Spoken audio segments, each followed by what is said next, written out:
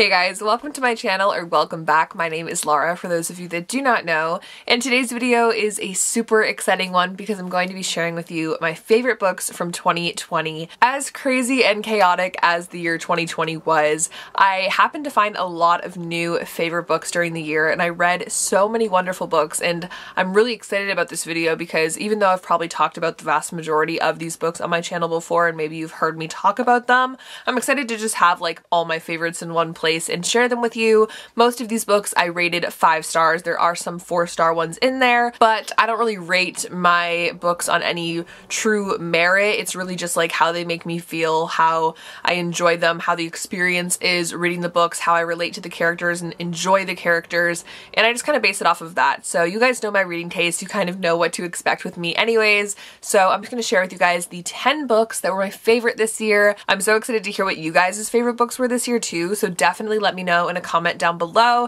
But other than that, I'm gonna get started and share with you my list. This is in no particular order, by the way. These are all just my favorites. I didn't rank them like 1 through 10. So the first book I'm gonna be sharing with you guys is Bad Boys Break Hearts by Michaela Schmelzer.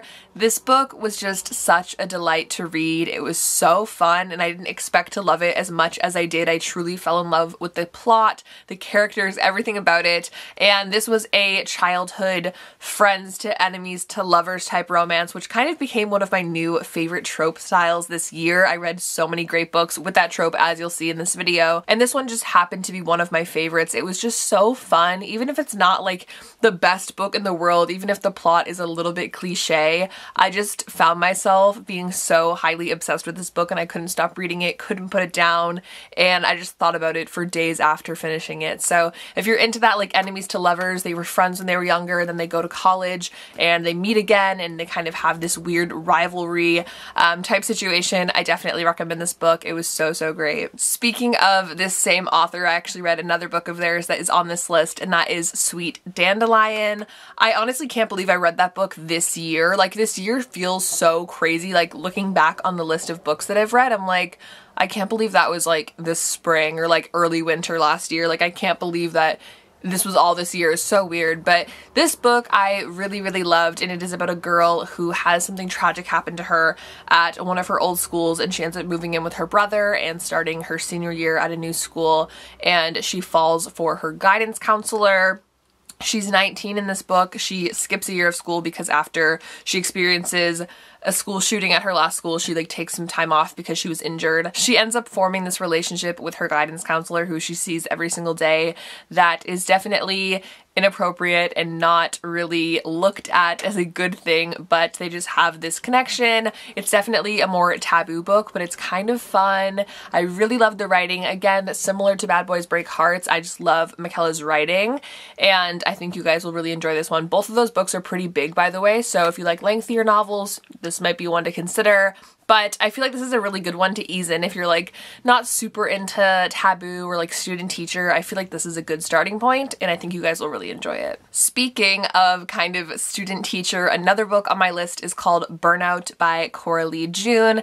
This was one of my favorite books that I read this year because it was just such a happenstance moment for me to find this book. I literally found it on a random Goodreads profile and just decided to give it a go, and I ended up really loving it. And it is about a girl who grows up with kind of an absent mother, and when her mother passes away, she ends up finding her older brother, who she never really knew growing up, and he lets her stay with him and his roommate, who also happens to be his best friend and a teacher at the high school that this girl will be enrolling for her senior year. And so this girl and her brother's best friend slash her teacher end up kind of creating this bond together, and the story goes from there. She's kind of troubled, and he really wants to help her, and yeah, I love it. I love this book. It's another one that I think is a little more tame on the student teacher side. It's not as scandalous as you'd maybe imagine, and so I think it's another good starter book for that trope if you want to try and get into it. But it's such a fun book. I really enjoy the protagonist. I love when the main lead girls are a little wild and rebellious and less reserved like we see in so many popular romance books. I think it switches things up a little bit. So this is definitely one of those books, and I highly recommend it. Another book that I truly can't even believe that I read this past year is Mr. Masters by T.L. Swan. This was one of the first books I read back in January, and I totally fell head over heels in love with this book. It is about a girl who decides to move to England for the summer to nanny a family, and she thinks she's going to be working for a mother, but upon arriving she's actually working for a father and his 2 kids,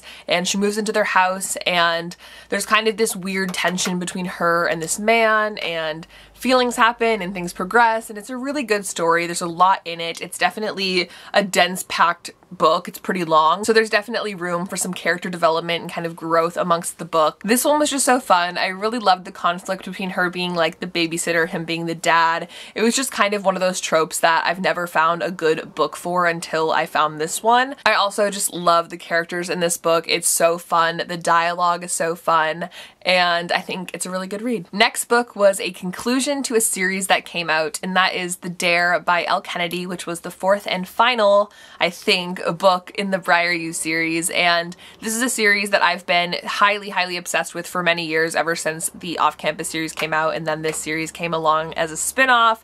I've just really loved these books and been obsessed with them, so I was super excited to read the 4th book in the Briar U series, and I loved it so much. If you don't know, these books take place in college, and each book follows a different character, and this book followed a girl named Taylor. I related to the main character so much that the book just felt really real to me, and for that I just really appreciated it as a novel, and so I think that's why I loved it so much and that it made my list. I just felt super connected to it, but also I just happen to always love Elle Kennedy's books, and this was no exception to that rule. So if you haven't read the Briar U series or the Off-Campus series yet, I highly recommend that you do. They're all such wonderful books, but this was definitely a great addition to the series. Another book that concluded one of my favorite series came out, and that was Teacher by Fiona Cole. This was the final book in her Voyeur series, which I happen to really enjoy. I actually read the whole series during 2020, and then this book came out a little bit later after I read it, and so I was super excited about it, obviously, but this one just happened to be my favorite. I don't even know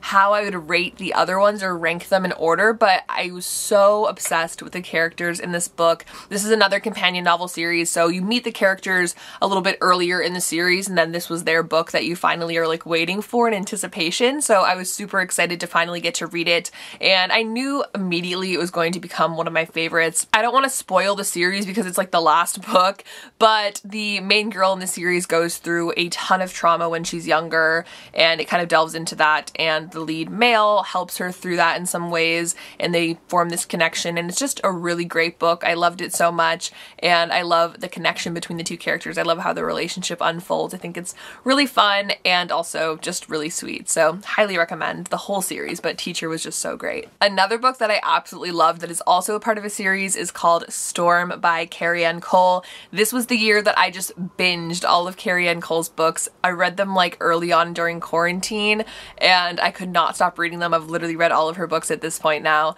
and this book, Storm, is the first book in her Embers and Ashes series, which I read the whole series, and there's still more books to come, but the first book, I've loved it since I read it, and even though I've read the rest of the series, this one just still sticks out in my mind so much, and it is about this girl who one day is driving somewhere for work, and her car gets broken down, and she meets this guy, and he helps her, but there's this snowstorm, so they end up stuck in his pickup truck together for like a couple days during the storm. So it's kind of one of those like close proximity or like stuck together books, which I know I'm still like trying to do a video for, and I know you guys keep asking.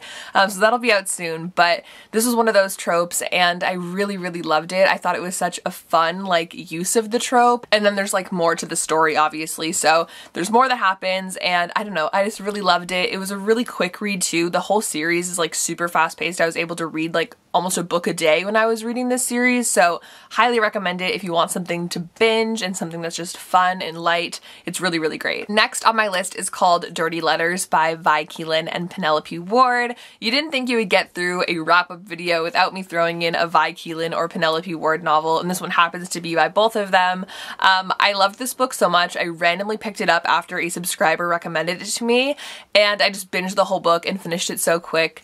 And it's about two people who grew up as pen pals, and one day the girl stops replying to this man because something happens in her family, and years later she finds all these letters that he wrote to her that she never replied to, and they kind of rekindle their friendship over letter writing and eventually meet in person. And there's kind of a little bit of a shock value with when they meet, and you'll see how that kind of plays out. I don't want to spoil too much, but I love the idea of like them being pen pals and kind of having this history with each other without ever having met each other. And I just really enjoyed the way the story played out. I thought it was so fun. I'm always obsessed with Vi Keelan and Penelope's books. They just have a way of painting such vibrant characters, and just the storylines always hit for me. So I highly recommend this book. It was my favorite that I read from them this year, and I just loved it a lot. Next up was actually my most recent read this year, so I'm really excited because I haven't talked about it yet. And it's called Little Lies by H. Hunting, which is also Helena Hunting, who writes a lot of romance books, including the Pucked series. This book is actually a spin-off of that series, which I did not know going into it. I've never read any of her other books, but I might now because this book I immediately fell in love with. And I want to tell you, if you've read Bad Boys Break Hearts because of me, or just in general, and you loved it, this book is like very similar. This book had so many similarities. It's very similar with the friends to enemies to lovers, where they're friends when they're younger and then they meet up again later in college. It's that exact same kind of building block of a story, but the characters are a little bit different, the circumstances are a little bit different. So if you like that trope and you enjoyed that book, or vice versa, if you've read this and you haven't read Bad Boys Break Hearts, they're very, very similar. So I highly enjoyed both of them, but this one was so good, and I definitely hope that she writes more in this series. Also, I might have to read the Pucked series now because of this one. So yeah, I'm really excited that I discovered her and that I'm gonna have more books to read from her because she has so many, but this one was so great. I'd love to hear if any of you guys have read it, because I know I haven't talked to you guys about it yet, but I really recommend it. The last book on my list is also the saddest book that I read this year, and that is 1,000 Boy Kisses by Tilly Cole. I've talked about this book now a few times on my channel, and guys, it's just so good, but ridiculously sad. Like, I was crying the whole time I read the book sad, but it's so worth it, and I just still highly recommend it. It's about two people that grow up as neighbors, and they form a really close bond from a very young age, and eventually one of them moves away, so they kind of lose connection, and he comes back, and then there's kind of this weird tension, and it's kind of an enemies to lovers in a way, so you'll see that unfold. But there's a lot more to the story in what makes it sad, so you kind of have to read it for yourself to find out. But I promise you, going in blind to this story is like the best thing you can do, because you don't really need to know a lot about it to know that it's good. So just read it. You don't need to know anything more than what I told you. I promise you guys are gonna like it. So those were my favorite romance books from the year 2020. Again, let me know what you guys' favorites were in a comment down below, or a tweet or anything. I'd love to hear all about it. But I'm super excited going into 2021. There's so many books that I cannot wait to read, and I'm probably gonna do a video sharing my like most anticipated releases of the year or something of the sort. I'm still not sure yet. I know it's been really like finicky with how much I've been uploading in my schedule, so I'm really sorry for that. Hopefully I'll have more videos out this month. I really want to. I also started an ASMR channel, and I'll have that link down below. I haven't posted anything on it yet, but I got a new mic for Christmas, so I'm super excited about it. If you're into ASMR, please subscribe to my channel. If you're not, that's fine. But I'll be starting videos on there soon too. So link down below, as well as all of my social medias, other ways to reach me, all in the description box below, so check that out. But other than that, I hope you guys had a wonderful and safe holiday season and new year, and I'm super excited going into 2021. Endless possibilities this year, guys. I hope you make it your best year yet. And yeah, I love you guys very much. I'll see you very soon in my next video, and I hope you all have a wonderful day. Bye!